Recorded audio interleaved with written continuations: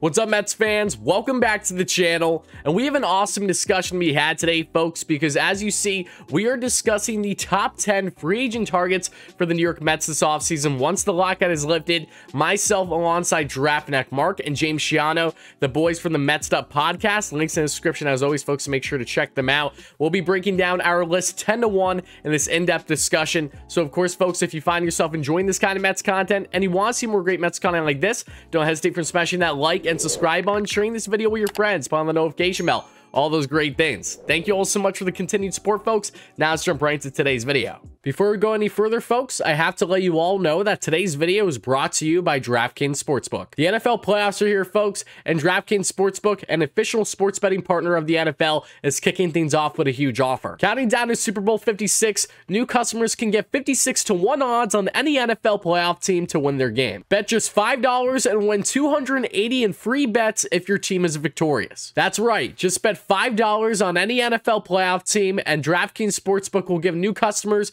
an additional $280 in free bets if the team they choose does in fact win. And if Sportsbook isn't available in your state, you still have something to play for this NFL playoff weekend. DraftKings is giving all their new customers a free shot at millions of dollars in total prizes with their first deposit. So download the DraftKings Sportsbook app now, use my code LGM, and get 56 to 1 odds on any NFL team. Bet just $5 and win $280 in free bets if your team wins. That's promo code LGM at DraftKings Sportsbook, an official sports betting partner of the NFL. All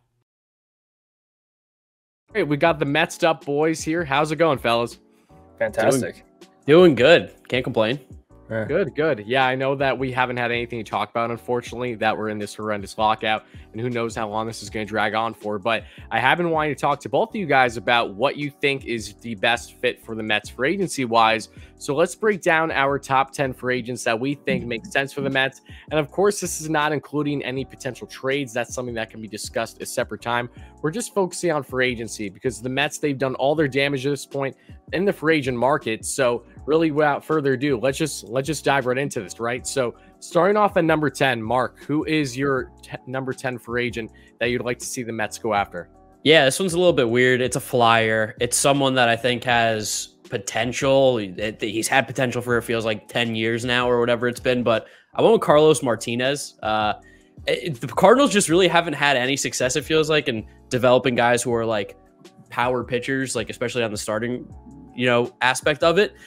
And I think at the absolute worst with Carlos Martinez, get a little Hefner magic on him, he becomes like a swingman who could pitch like 2 or 3 innings out of the bullpen every few days, which I think could be super valuable. I like the idea of him being a project over a guy that doesn't have as good of stuff like Carlos Martinez that we've seen the Mets take a risk on, recently.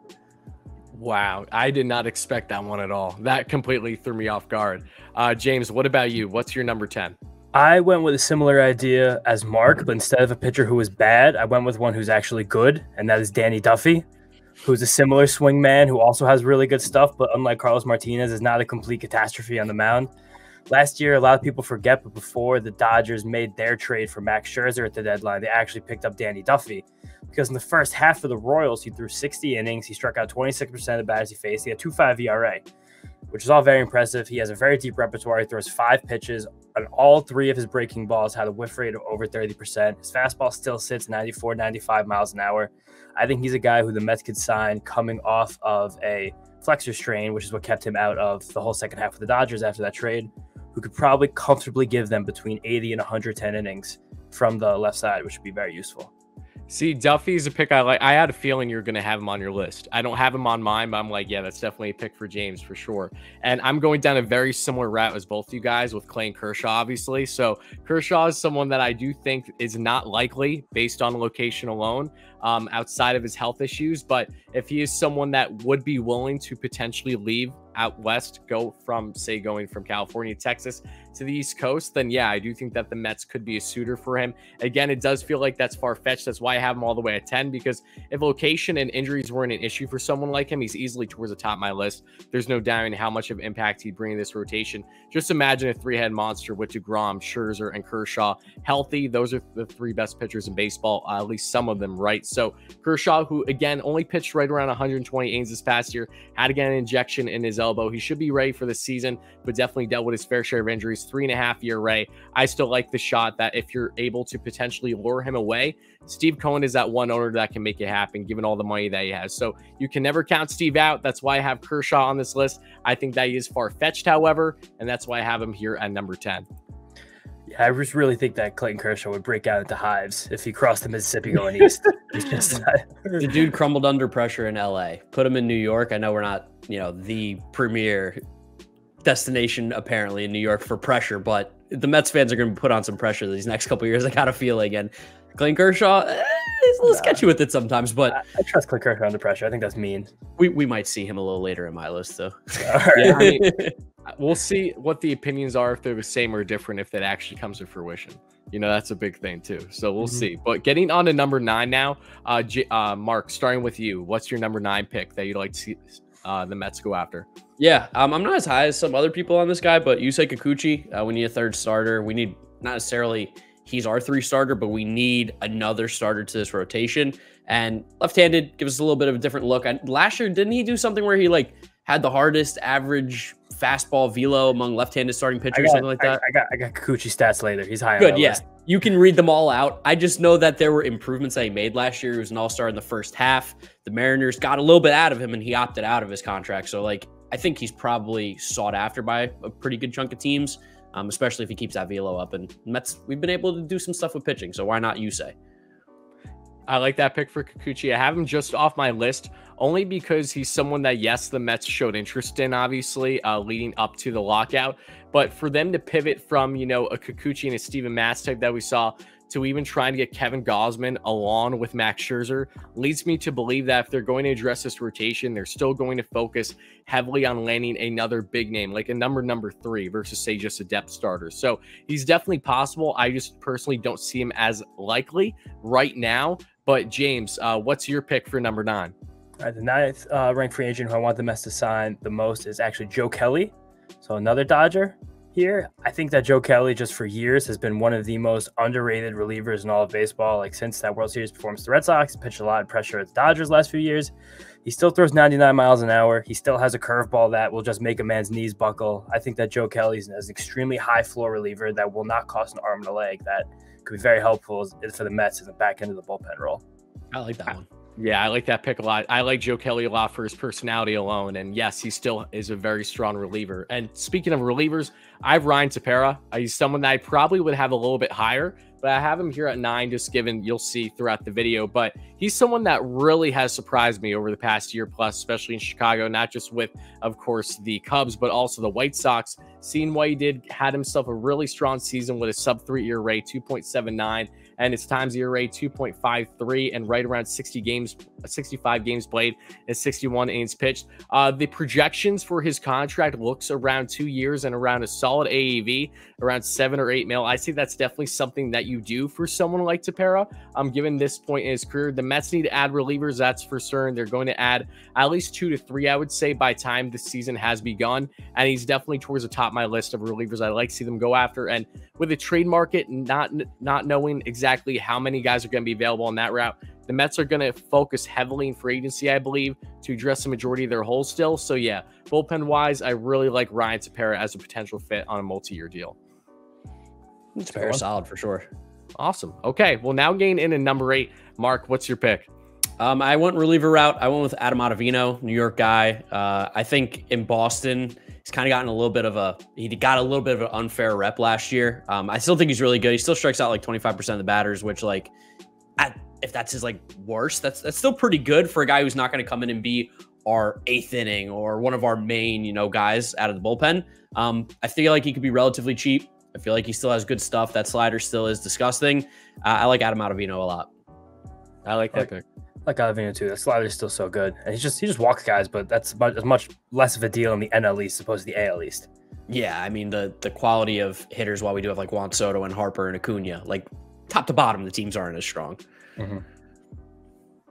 Okay, all right, James, what's your pick? My next pick, I'm taking a cop out because I'm going to pick 2 guys, but just because I really think that this Mets roster can use a right-handed hitting outfielder that doesn't cost an arm and a leg and you don't have to make a real commitment to. And my guys are Tommy Pham and Andrew McCutchen. With Pham, you get a little bit more athleticism and you get a little better defense. With McCutchen, you get a little more power and a little bit worse defense, whichever way the Mets want to go there.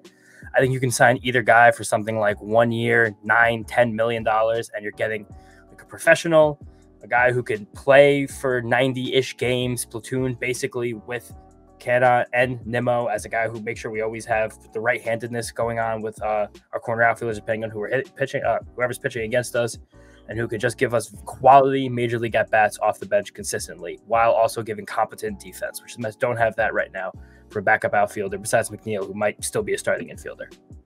Yeah, I like that pick a lot, especially we were saying going into the recording, Tommy Pham is someone that I originally had on my list. He's an honorable mention for me. I think that especially him or McCutchen alike would make so much sense for the Mets, you know, as a fourth outfielder, splitting time with someone like Canna or whoever gained plenty of at-bats. They're both high on base guys still. And the Mets have clearly shown that they're not shying away from older vets right now, depending on what their utilization is going to be. So as long as they're not necessarily your everyday outfielder, by all means, I'm on the train of Pham or even someone like McCutchen. He had a lot of pop in his bat this past year. He had north of 30 home runs.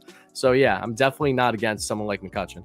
No, I think it'd be a major improvement over Kevin Pillar as a fourth outfielder going into next season. Yep, that's exactly what I was saying. Is like we talked about it all year. Like we need to have full 26-man roster of good, competent players. Not that Kevin Pillar isn't competent, but these guys are better, without a doubt. Yes, certainly. And they'll cost more, but we have the money, so who cares? It's poor people problems. Absolutely. Now, my number 8 pick might not be as what you would expect, at least for Mark. I have already Kyle Schwarber down here, and I would love Schwarber on the Mets. I just feel like for him wanting a multi-year deal more than likely, I find it hard to believe that the Mets would want to commit that amount of money to strictly a guy that's going to be a DH, because he doesn't profile well outfield-wise. He's really like Dom Smith in a lot of different ways as that lefty bat. That difference is Kyle Schwarber actually murdered not just the Mets, but the entire MLB this past year. Like he was just raking all season long, had 9 to 10 home runs against the Mets when he was with Boston and DC. He was ridiculous, had himself 32 bombs, 71 RBIs in just 113 games played, splitting between the two clubs. I think if you can land Schwarber and have him as your DH fit on a short to mid-level deal, I'm all for it because he's only 28. Maybe you sign him for 3-4 years. He'll be 32 by the time the contract's done.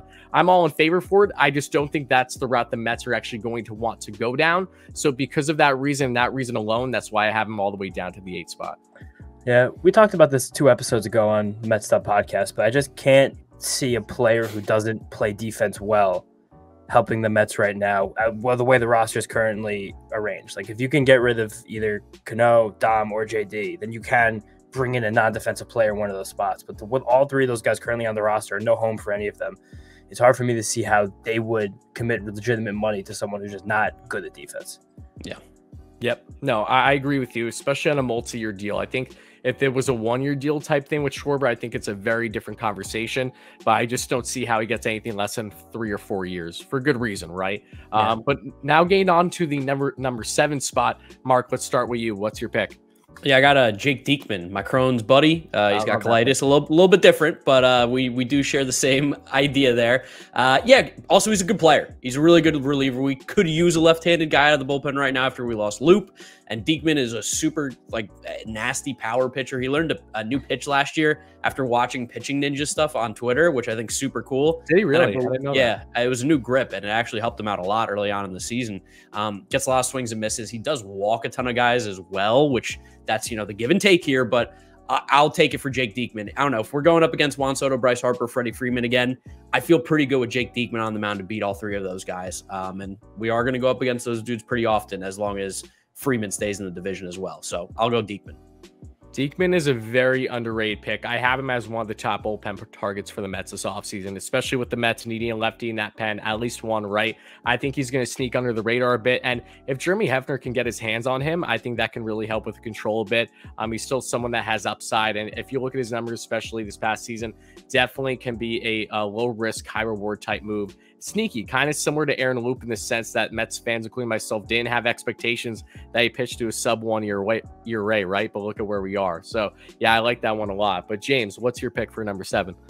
I'm also going with a left-handed reliever who's probably going to cost a little bit less than Diekman. Mark knows where I'm going here. I've been talking about him for a few weeks, but it's Adam Conley.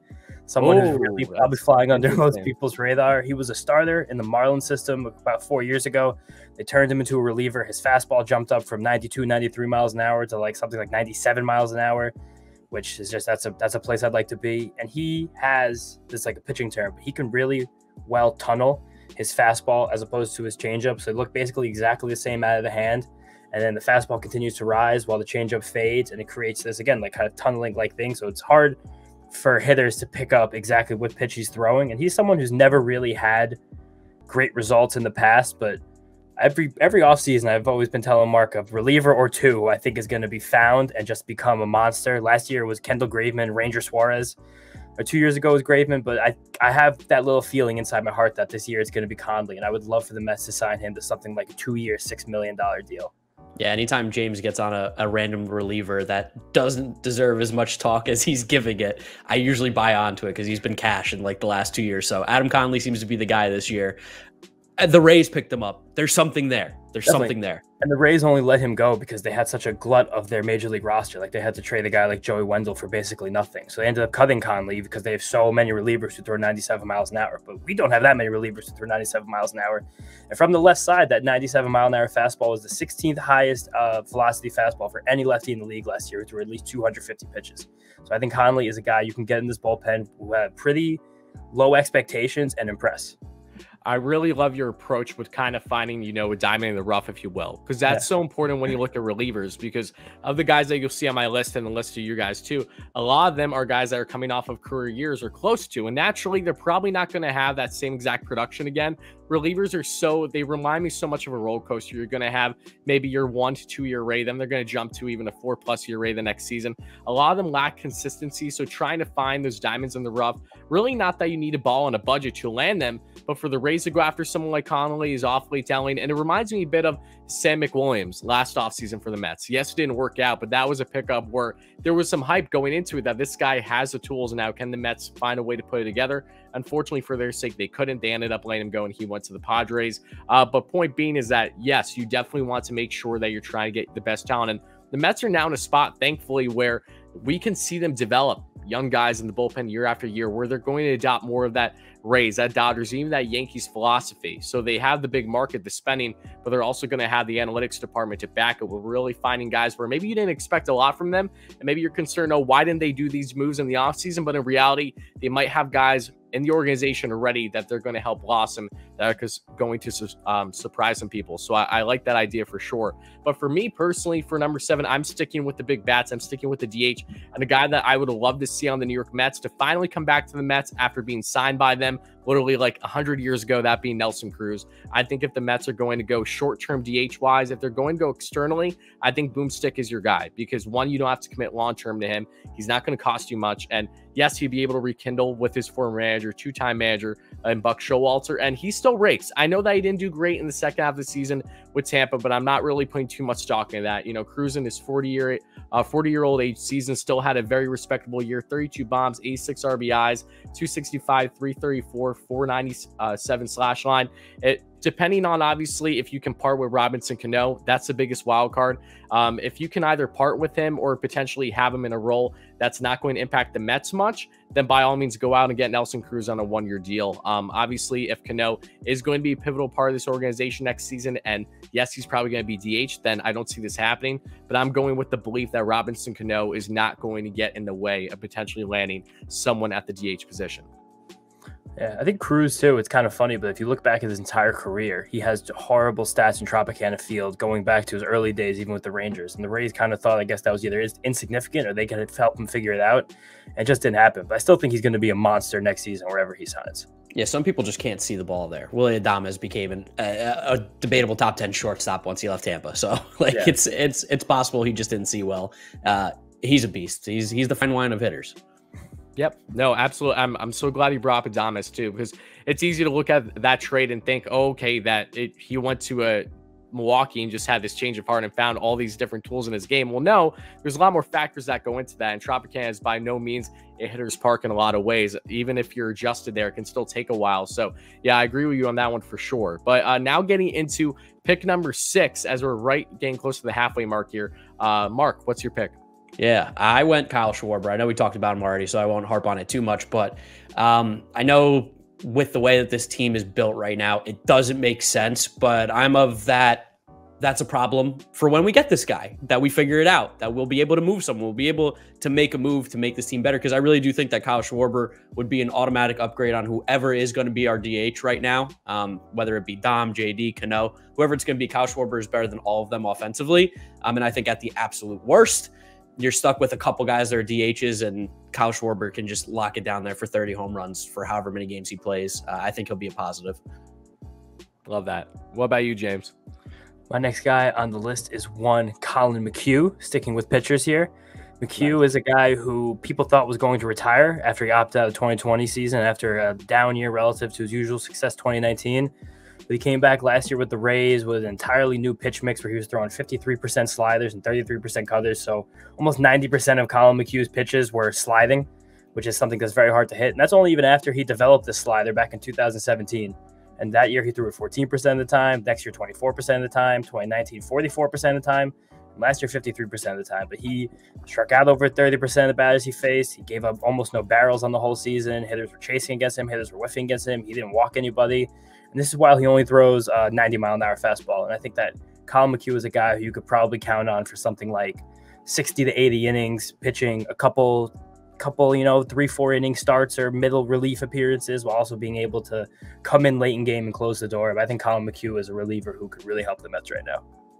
I'm 100% with you on that one. Yeah, I'm excited to get in McHugh shortly on my list too. I think he's one of the most not just underrated relievers on the market. I know you're probably wondering how does that make sense when you look at his numbers, but when you think about Colin McHugh, how many guys actually know in depth who that guy is outside of him being a former Mets pick? You probably wouldn't, but he had a tremendous season, and I just love the versatility he brings as not just being utilized in a lot of different ways, but potentially as, a lawn reliever or, a spot starter, however you want to go about things with him. But that's all I'll say on him for now, because I'll be discussing him here shortly. But for my number 6, I have a guy that I don't think is going to land with the Mets unless moves happen, that being really in trading Jeff McNeil, as I've discussed previously, and that is Trevor Story. I think Story makes a lot of sense for the Mets, really only if you trade McNeil. I know you guys might feel differently about that, but with the Mets not really being willing to part with their first-round pick to acquire a guy that has a comp pick tag to him, I think that in itself is going to be a reason as to why this doesn't happen. And also, I look at if the Mets do say trade a Jeff McNeil, someone like that, that's where Story makes sense on a mid-level deal, potentially high AAV. Is that enough to prime away from potentially a team like the Houston Astros if they lose Carlos Correa? Well, he's a Texas native. I don't think so. But Story, there's no denying how much of an impact he'd have for the Mets. And keep in mind, the Mets tried to get Story. They had a lot of interest in him back at the trade deadline. Yes, I know it was with Zach Scott and Sandy Alderson writing things, but until the Rockies said, no, we're not dealing him or John Gray, the Mets may very well have landed him over someone like Javi Baez in hindsight. And Story had a very solid season. Again, nothing crazy, actually lows in a lot of ways average-wise, but I do think he's a bounce-back candidate for sure. 24 bombs, 75 RBIs, 88 runs scored at 251, 329, and 471 clip. He's only 28 years old. And again, if the Mets do part with someone like Jeff McNeil, they obviously are going to make sure that they have a replacement at second base. Could it be a long-term replacement? Possibly. And I would love to see Trevor Story in Queens if that scenario does, in fact, come to fruition. Oh, yeah. Absolutely.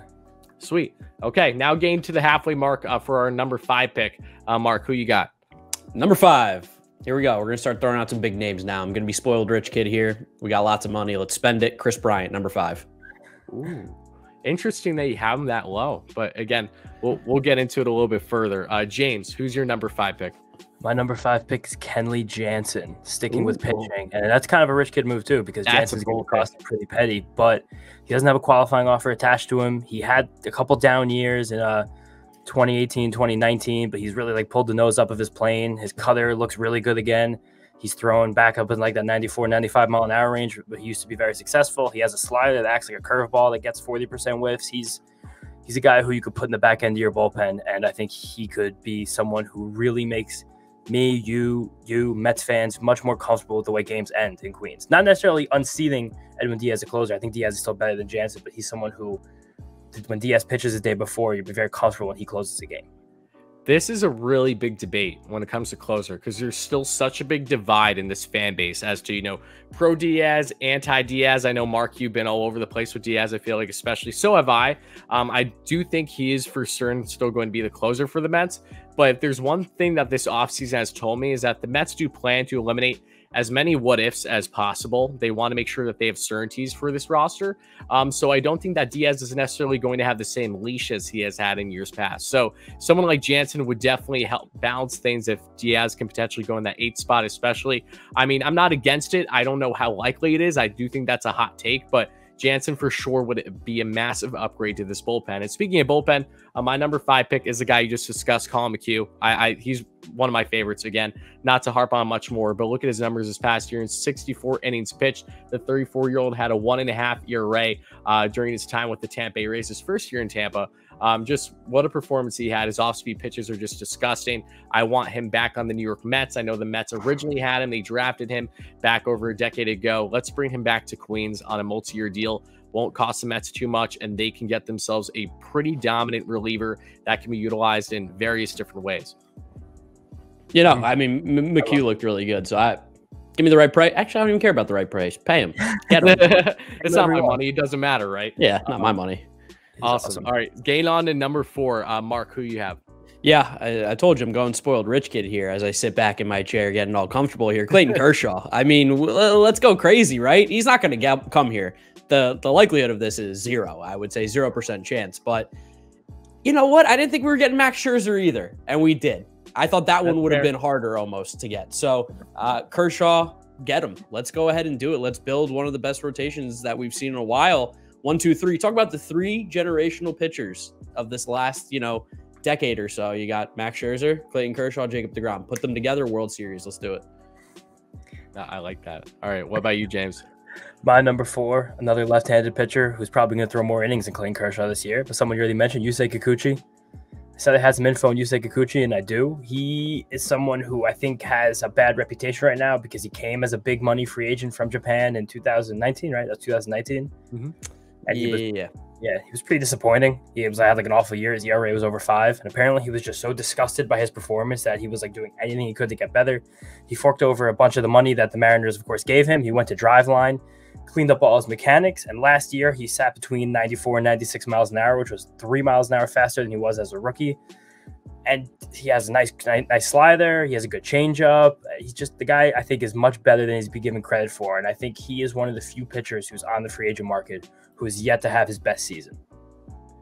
Yeah, no, I like that pick for Kikuchi. I think that's high, at least for me personally. I don't even have him on my list, but he's definitely someone that if the Mets would land has, there is a certain level of risk similar to Steven Matz. Yes, the Mets actually tried to get Steven Matz at some point in this offseason, but definitely someone where if he can kind of get his control down a little bit, because he was awfully similar a lot to Taijuan Walker. If you look, they both had all-star first halves in 2021, and then unfortunately just fell off a cliff in the second half, but there's definitely still upside there, and the Mets have shown interest in Kikuchi, so I'm really curious to see if they're going to end up circling back on him or not whenever the lockout's lifted, right? But for my number 4 pick, staying on lefties as well, I like that we all had a lefty, but a different one, and mine's Carlos Rodon. Rodon is a guy similar to Kershaw in the sense as you don't know exactly how healthy he's going to be next season.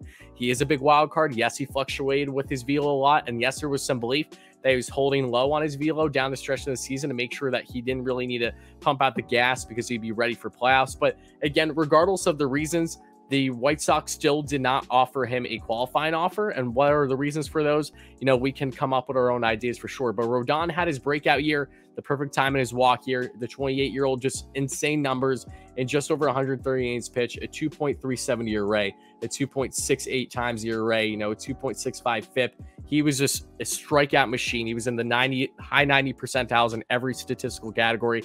The fastball was crazy. As long as it was consistent, he has a wipeout slider.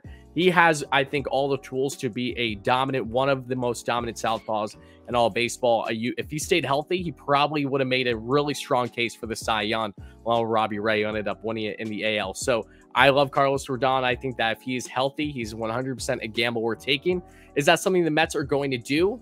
That's something I really don't know. I think think that there's a solid chance they may try in the trade market still to land a pitcher. But if all else fails and they're going to just try to land players by spending, then Carlos Rodon, Scott Boras client, Mets just landed big Scott Boras client pitcher Max Scherzer. Now let's do the same with Carlos Rodon. Yeah, that's my number 3 guy. I'll jump the gun here just because we're on the topic of Rodon. I know he petered out last year towards the end, but that's kind of to be expected for a guy like Taiwan who didn't throw a lot of innings over the previous 2 seasons. Yep. But in that little sample that we did see, that 120, 130 innings, right, that he was really, really good. He simply was one of the best pitchers in baseball during that time. So for me, I like that the Mets can take a risk on him. I like giving him money. Again, we don't care about the money anymore. So if we have to eat our words on paying Carlos Rodon $20 to $25 million a year for a decent amount of time, I'm willing to take that risk because I really do think that when this guy is healthy, as we saw last year at times, having him in that rotation would be just a massive, massive step up for the Mets. Absolutely. Yeah, I think especially to have, not that you need a lefty in your rotation, but it's awfully satisfying to have not just any lefty in the middle of your rotation as your number 3, but someone that can actually dominate, like where you have 3 options to start out your rotation, and then you can figure out what you do with your 4 and your 5. But at that point, as long as everything's clicking on full cylinders, you could literally have JD Davis as your 5th starter and it wouldn't matter, in my opinion. But James, gain on to you. What's your pick? Nice. I like you guys both had Rodon because he's on my list, but a little bit later on. But my number 3, someone Mark already mentioned, Trevor Story. I think the only thing that's going to stop the Mets from signing Trevor Story is that stupid compensatory pick attached to him. I've been saying all offseason, he just reminds me so much of Marcus Semien coming off a down year where there's really no reason that he would have had a down year. And someone's going to get him on something relative to a discount, but maybe not because of that comp pick. So someone might actually be able to lock Trevor Story in for like 5 years, $110, $116 million. And you're getting a guy who can be a premier defender, probably at 3 infield positions. He has power, he has speed, he's a freak athlete. Like, he's someone who I think is going to be just, again, one of the premier players in baseball sooner rather than later. And I think that there's a lot of reasons the Mets have that they would want to bring in someone who could play either second or third at a very high level. And Story is that right now. Absolutely. And even though that Story doesn't necessarily have versatility that you'd like maybe from some other options, knowing that where he's at already and his age, and really a Marcus Semien comp, I think is just so perfect, especially if the Mets were to say go shorter term on him. There's literally no risk on their end, and potentially could hit the market again after having some dominant years in Queens, should have wished, and really get paid big time. Like, let's be honest, the Mets can make that happen. Just throw him the bag, potentially make him the highest paid second baseman over a short to middle level deal. They can do it as long as that isn't going to be a problem for Steve Cohen. I think that comp pick is that biggest X factor along with Jeff McNeil. But to your point, yeah, there's no denying how talented Trevor Story is. I would love him in Queens too. Yeah, but for my pick, I'm definitely the only one that had a reliever in their top 3. Yeah, I went with Andrew Chafin. And I know it's not just for his mustache. I promise you, this guy's an actual stud. I think that Chafin is someone that is not going to have not necessarily nearly as good of a year as he did in 2021 and 2022. I don't expect him to have a sub-2 ERA again. He had a 1.83 this past year with the Cubs and the A's. I wanted the Mets to trade for him heavily at the deadline when there was talks with the Cubs. I'm like, please have Chafin attached. It was Trevor Williams instead. That was fine. But no less, a 31-year-old had a really, really good year. And I think career rise for a 3.3 ERA reliever. I love the idea of Chafin coming in as your Aaron Loop replacement. I don't think there's really anyone better available in the market right now, too. Yes, he'll be a little costly, but I think he'll be worthwhile for you. Multi-year deal, Mets get it done. That's your Aaron Loop replacement. And yeah, I think Chafin would be a massive get for the Mets in their pen on this win now stage over the next couple years. Yeah, no, I think Chafin's good. My worry with him is that he had his Aaron Loop year where he's pitched his best that he's ever going to. He's going to get the bag and just be fine. And like, to me, I would rather take a risk and spend no money on a guy than give a guy who had his best season, like you said. Like Adam Conley. Like Adam Conley or Diekman. About relievers, like, you kind of want to be able to only give a reliever a 1-year deal because you just don't know what the reliever is going to look like from year to year. There's so many relievers who pop up and are great, who are great, then go down and be bad. I will never forget about Antonio Bastardo, who had like a year and a half good. Phillies, the Mets gave him a 3-year deal for $9 million per, and he was literally never even useful for them. Cut him in that same year. You want to just keep that risk as low as possible. Relievers, less about money, it's more about years you're committing to them. But Chafin, I think like, he probably will be fine. But I just think that he's going to, you could buy probably 3 relievers who might be as good for that price. And that's a completely fair argument. I know that mine's more of a bolder take, but I think it's just a gamble, knowing that the Mets need to make sure that they at least get one lefty in there. I really like Diekman as well. Connolly's a very interesting pick for the bullpen too, on kind of buying low and, you know, hoping for the best. But either way, if Chafin's available, which he is right now, I don't see how the Mets don't at least try their absolute best to make something happen on the shorter term. I think it's funny how all three of us had a lefty pitcher for a reliever, all different, by the way, which is like kind of even more so of a signal of like, there's so much out there. There's no reason. And this wasn't planned for everyone watching. None of this was actually planned. So I think that's pretty cool. Okay. So what are we? Number 2 now? Number 2. Okay. All right, Mark, take it away. Number 2, Trevor Story. There it is. Yeah, I think if we're talking about next year, we're trying to make a push. You got Scherzer, you got all these guys, Canna, Escobar, even on a 2-year deal, right? That seems to be the window, right? Positives, but no one talks about the negatives of when you leave it and how screwed up your body gets. And then 2, he also had no protection around him. So there was literally no incentive for anybody to ever throw him a good pitch. Not that that's a reason why his numbers did drop so massively, but you've seen when guys go from a lineup that did have protection. He had Nolan Arenado around him. Even Charlie Blackmon was able to be a competent hitter in the past, not last year. He had nobody. CJ Cron, that was it. And really, like, you still pitched to CJ Cron over Trevor Story every time. Just even last year before the season started, you're talking to Trevor Story as a possible top 3 shortstop in all of baseball. And the fact that he's just kind of going, you know, untouched, kind of going unappreciated. I'd love to be the team that appreciates Trevor Story.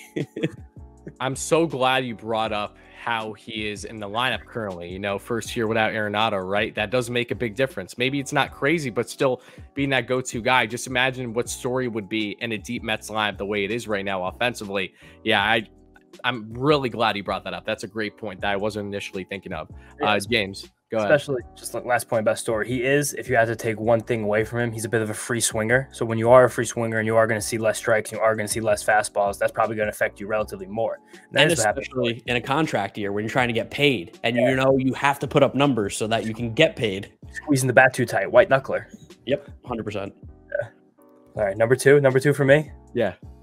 Mr. Carlos Correa, for all the same reasons. But he's someone who I think that would very well suit him for the next 10 years. As good of a defender, as shortstop as he was last year. We know that Correa is a bit of a bigger guy for the position, and those legs are getting heavy.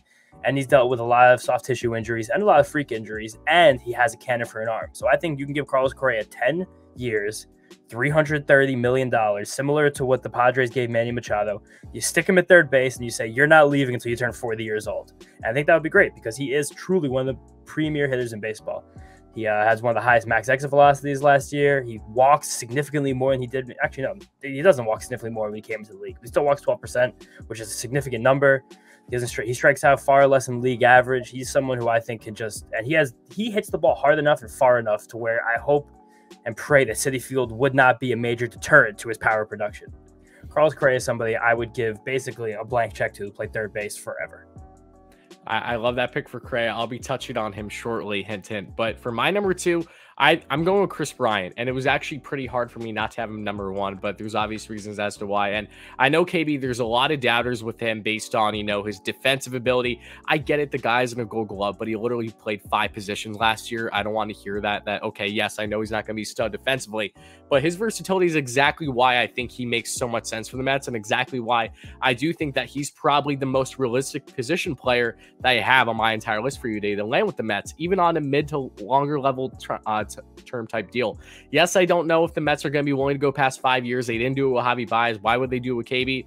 Well, KB, again, gives you that versatility. If they're so concerned about Brett Beatty, who's the number 1 third base prospect in all of baseball right now, if they want to make sure that he comes up and just fine, then you put KB in the corner outfields. You get creative with it. And when you look at his numbers this past year, had a great first half. Second half was a little up and down. Didn't do great regular season with the Giants, but was their best playoff performance. So that's at least something. The 29-year-old in 144 games played had 25 bombs, 86 runs scored, 73 RBIs, 10 stolen bags, and a 265, 353, 481 clip. Yes, I know he's, again, not someone that you want to necessarily commit long-term to, but if you can go a 5-year deal at most, I'm all for it for the Mets. And that versatility you just keep. Billy Epler wants versatile guys. He said it already. I would love guys that play both in the infield and outfield. There's no one that checks off the boxes better on that front than Chris Bryant, who brings you automatically accountability as a veteran in that locker room and also playoff performer who knows what it takes to win.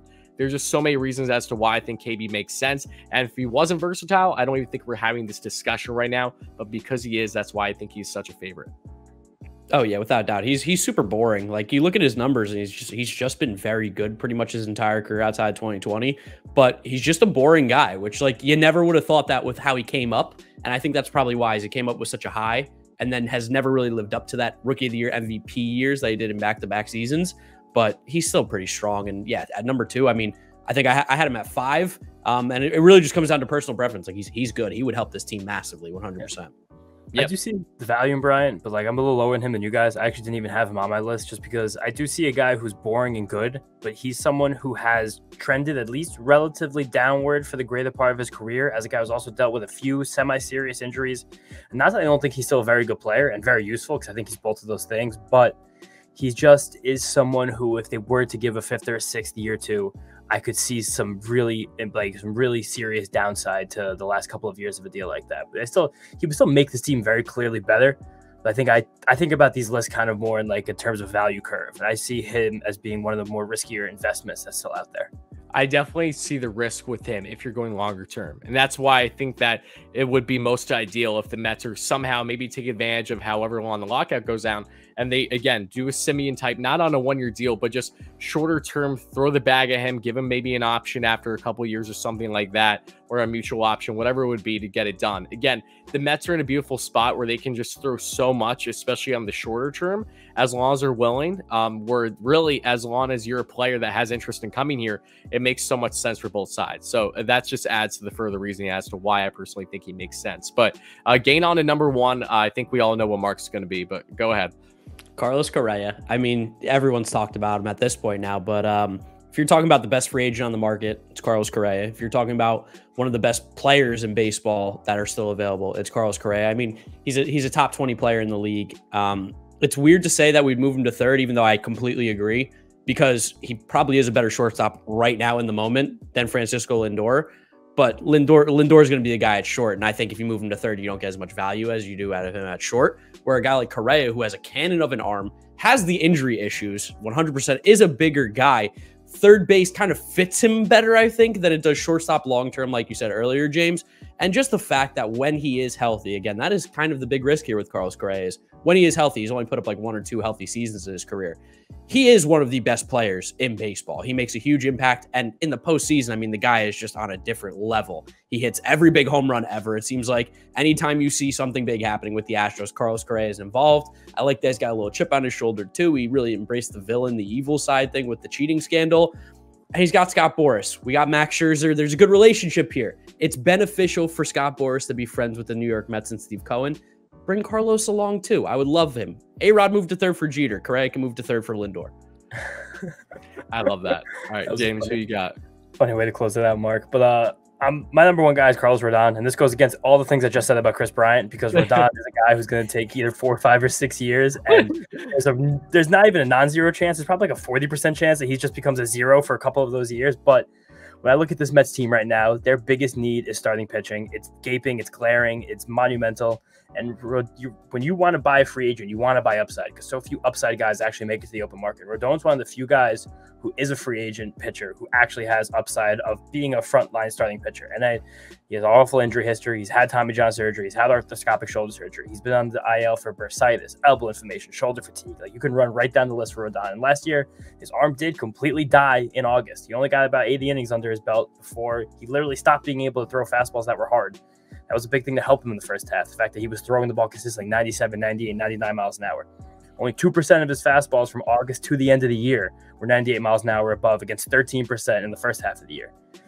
But again, in that first half of the year, when the arm was okay, he had the 4th highest K rate in baseball. He had the 4th highest K minus walk in baseball. He had the 10th lowest whip. He had the 7th highest F WAR. Like, his potential is so great that I think it is probably worth the potential disaster that it could be if this thing goes wrong.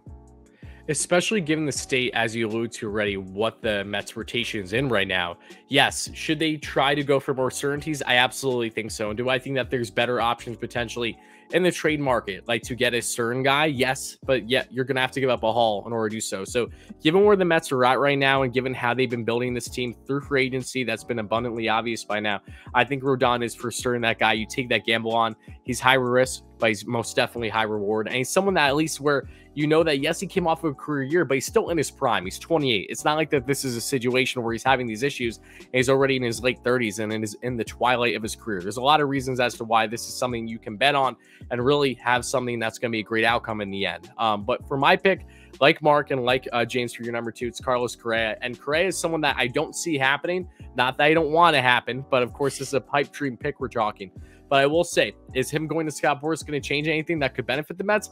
Maybe, because if there's one thing that's so interesting about Carlos Correa in free agency is this lockout is such a big factor into things, because how much time are players going to realistically have to sign whenever they have until the season starting, assuming that the season starts at time, which who knows at this rate, right? But when you look at the teams available, that makes sense for Carlos Correa.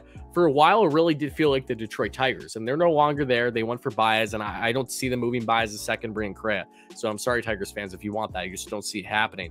But you look at the Yankees. I don't see the Yankees getting Correa. It seemed like a fit for a while. I'll be a little surprised if that happens. They have some really they have great shortstops depth-wise. And yes, I know that you can shift Correa, and that's what the Mets would do. But the Mets are going to go all in. They can throw a long-term contract at Correa still. You could have him at third, and then if Correa is willing, you could potentially shift him to second when a guy like Brett Beatty is ready. Because Beatty, if he profiles well and you don't want to trade him, Mets can get creative. And if you put Correa to second, that gives you an even stronger ability to have him healthy longer term, which is what you want most for a guy you're going to sign to a decade for $330+ million, right? So I think that there are justifiable reasons as to why you go for Correa outside of his talent alone.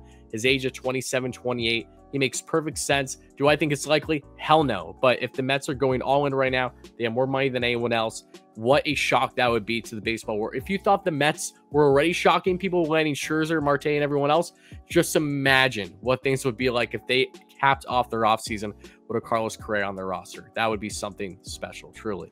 Give him 10 for 350, 12 for 400. I don't care what it costs. Go get Carlos Correa. Yeah, I just think he's going to be able to hit literally forever. Like, the rest does not matter.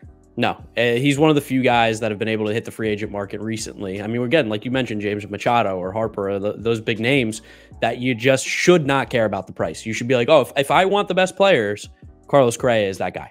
If only Steve Cohen could have bought this team 1 year early and been able to sign Manny Machado. Oh, my God. God. Like, Wheeler. Don't get me started. Oh, don't bring that up. Don't bring up Zach Wheeler, please. Fun. Zach really sad. We're trying to have fun here, okay? But with that being said, I love these picks. There are a lot of names that I have talked about, you know, in separate videos and streams on my channel that makes sense. I really feel bad that I have Tommy Pham off this list. Again, honorable mention. I really like that pick as a depth move for the Mets. A lot of them make sense. But guys, it was a pleasure. Thank you guys so much for coming on, sharing your list to all their viewers, Mets fans, and Mets fans, of course. Make sure to let us know in the comments below, what would your top 10 list be, and which one do you agree with the most or disagree with the most? I'm sure that some of our picks came off a little outrageous, but again, until proven otherwise in this lockout, we got to live a little and kind of shoot for the stars. So I like a lot of these moves. I do hope that at least some of them come into fruition. But guys, any final words before we wrap things up here? Let's go. Lockout ends. Yeah, let's get baseball back, please, so we don't have to keep talking about these top 10 free agents that we hope can happen. We can finally see what's going to happen. I'm tired of it. Yeah, me too. Yeah, trust me, I couldn't have said it better. But again, guys, everyone, please make sure to check out the Mets'd podcast. But of course, Draft Neck Mark, James Shiano, links in the description as always. Make sure to check it out. They have weekly pods coming out, doing great content on YouTube or wherever you get your podcasts, doing great things. It won't be the last time you see them here on the channel, of course. But again, thank you guys so much. I'll talk to you soon. And guys, let's go Mets. Let's go Mets.